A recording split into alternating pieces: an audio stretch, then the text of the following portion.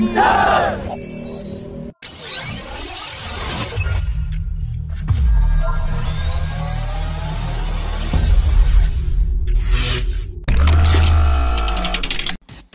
an interview to the media, the Indian Navy chief has confirmed that the Navy is fully supporting the development of the twin-engine deck-based fighter program and is monitoring the program from its Naval Project Office in Bangalore.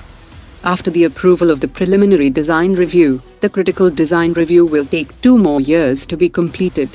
The fabrication and assembly of first prototype will begin in early 2025, and the first flight has been planned in 2026. The first 2 prototypes will act as technology demonstrators for flight certification and testing of various systems and subsystems, and only the third TEDBF prototype will be involved in deck-based carrier takeoffs and landings.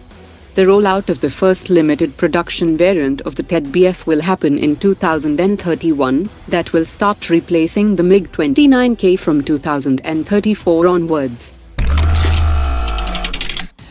The Director General of the Aeronautical Development Agency has said that after a lot of discussions with the Air Force and Navy, the 2 services have agreed on the commonality of 3 upcoming fighter jets, and using the same systems and subsystems will reduce the development workload. He also said that the internals of the Tejas MK2 systems and subsystems were positioned by designers without consultation with the maintenance crew. That made maintenance of the aircraft a bit time-consuming, but the Tejas MK2 AMCA and TEDBF will share most of the avionics line replaceable units, engine and derivatives of the UTM radar, and each aircraft will be modular so that it can be adapted for changes of systems and subsystems as per user requirements.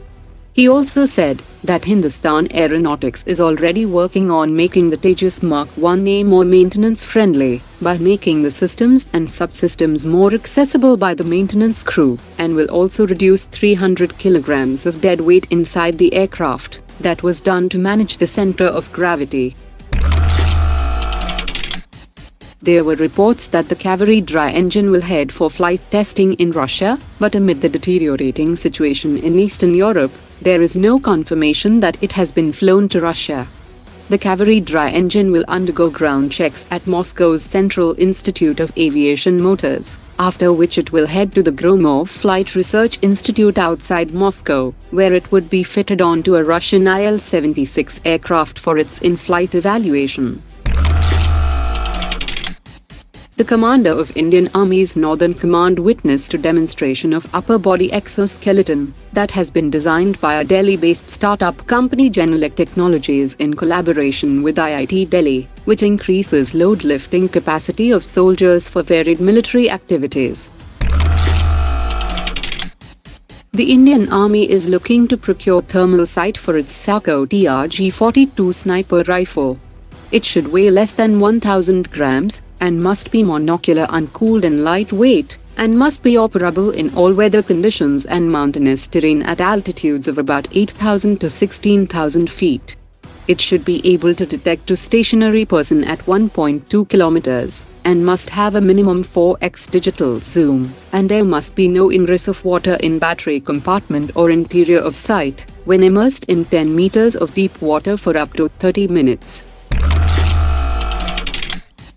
Tata Advanced Systems has displayed its wheeled armored platform at the World Defense Show in Saudi Arabia, which is likely to draw attention of potential customers in the region.